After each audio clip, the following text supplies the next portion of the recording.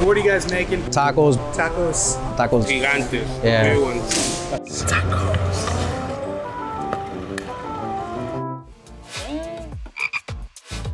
So the trailer comes from him. They call him Chato, so it's tacos on chatos and all that. My dad put the Chato in there. He tell me Chato and Chato. He tell me Chato, so they try the tacos on Chato.